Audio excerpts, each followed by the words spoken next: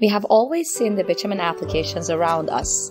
Interestingly, more than about 250 bitumen applications have been identified in the world. The world's bitumen consumption is estimated at 102 million tons per year, and around 85% of all the produced bitumen is used for road constructions. Not everybody knows how bitumen is created in the nature, how it is extracted from the oil, what the classifications are, as well as the usages of each type. Stay with us to become familiar with the bitumen types and classifications. In general, bitumen is divided into two categories, natural and refined.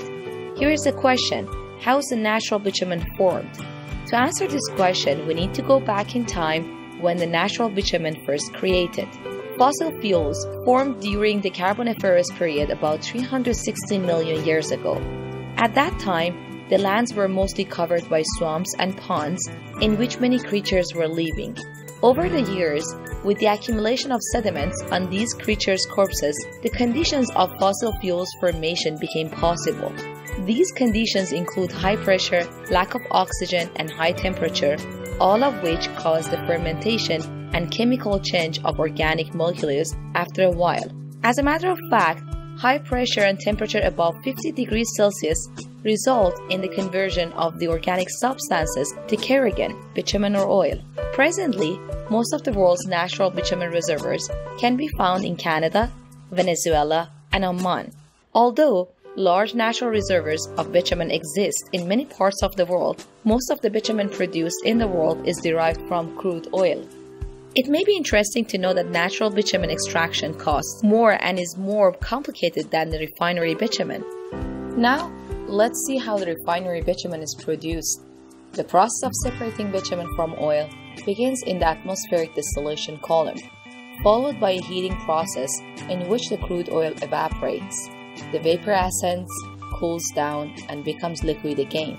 Distillation trays in the column will enhance the process of liquid separation, considering the molecular weight. The heavier parts of the oil that remains at the bottom of the distillation column is the raw and basic substance for bitumen production, which further processes are required to become what the consumer needs. In the final stage, the vacuum bottom is transferred to the vacuum distillation column to separate the lighter petroleum from the heavier one by blowing hot water steam into it.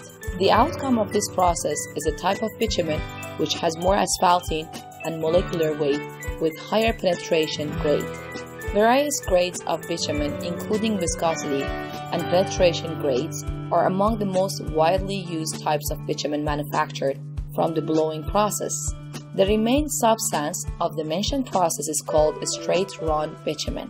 This material will be finally sent to other containers for further processing and conversion to oxidized bitumen, polymer-modified bitumen, or other types of bitumen. According to what we have mentioned, only heavy oil has the capability of producing bitumen. For this reason, light oils are not capable of producing bitumen.